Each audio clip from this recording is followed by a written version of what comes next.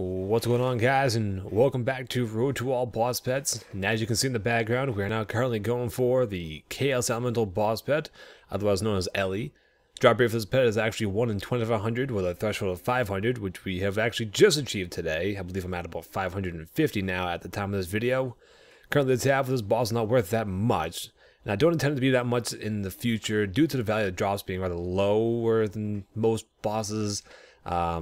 You know, the most valuable drop technically would be the Vestal Longsword, which is from the Ancient Armor drop table, but that's extremely rare, and we probably won't see any pieces from that. A lot of what we will be seeing are Dragon Two-Handers, which over time have sadly dropped to be about 150k a piece, I believe, if that. I don't even think they're that. Other than that, they do drop the Brawling Gloves, but those are on the same page as the Ancient Armors, where they're not exactly worth that much.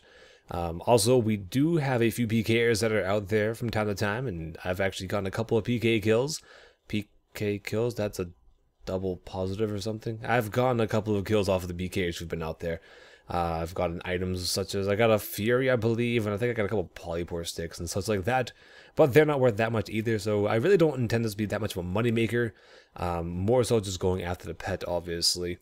But those PKers were more so only like few and far between. There haven't really been that many. I've been lucky enough to kill the ones that have come after me. I've probably only encountered about 4 or 5 that have been pestering me for the past week or so. I've been down there, so it hasn't been actually that bad in terms of PKers, which have been pleasant to me. You know, to my surprise, you know, I'm actually not hating Chaos Elemental like I thought I would.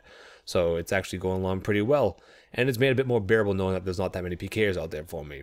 But aside from that, guys, I'd just like to mention again that I do post all the updates on my Boss Pet Challenge on Twitter. If you guys want to follow me on that and be up to date with everything that goes on, because I do post pictures and whatnot of the drops that I've been getting. Ones that you do not see in this video sometimes, feel free to follow me on there. And this is a little bit of an update telling you guys that we are killing the Chaos Elemental currently for the boss challenge, and I'll make a video about the loots that I've gotten so far later on this week at some point when I've gathered more clips. Just wanted to introduce you to the next phase in this bit of a challenge, and we'll see you in the next video.